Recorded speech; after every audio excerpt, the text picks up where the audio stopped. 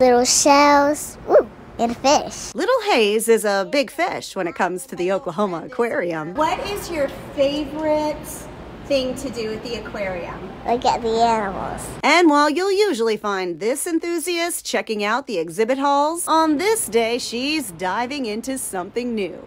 The aquarium Carousel just opened, and she's ready to go for a whirl. I love it.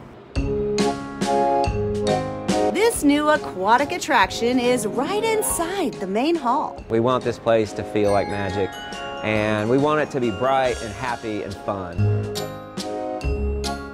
The Carousel is one of a kind, the vision of aquarium staff. So we have all kinds of pictures of animals, and we even have some mermaids up top, and yeah, it's fantastic. The staff picked out all the colors we designed. We had all kinds of changes made to the base carousel, such as replacing mirrors with animal prints and that type of thing.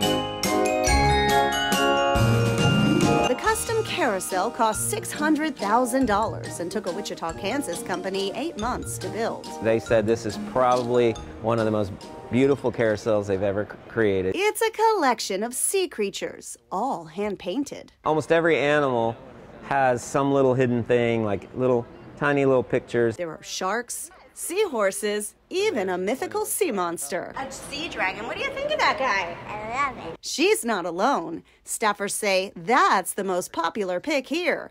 In all, there are 18 aquatic animals to choose from, or passengers can grab a seat inside this chariot. It's an inclusive carousel.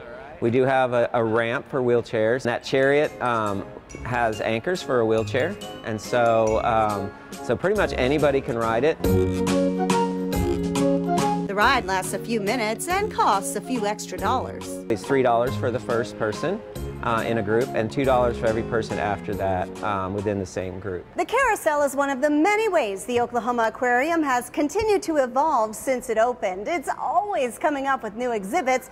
In fact, a new one is getting ready to be unveiled in just a few months. It is a jellyfish touch exhibit. You can actually go up and touch jellyfish, but they're not the kind that sting you. So we grow a special kind of jellyfish that doesn't sting you. But people will be able to touch them. By adding more hands-on exhibits, the Oklahoma Aquarium hopes to educate kids in a fun and interactive way. In order to educate them, we have to have them engaged. We have to bring them here. And entertainment is the start of it all. If they're not having fun, they're not going to get educated. So we got to have them having fun, wanting to come to the aquarium, and this carousel fits right in. That's true for Hayes, who soaked up so much fun this go-around. She's already planning her next trip. It was really fun. I just loved it. I just loved it a lot. In Jinx, Julie Chin, 2 News, Oklahoma.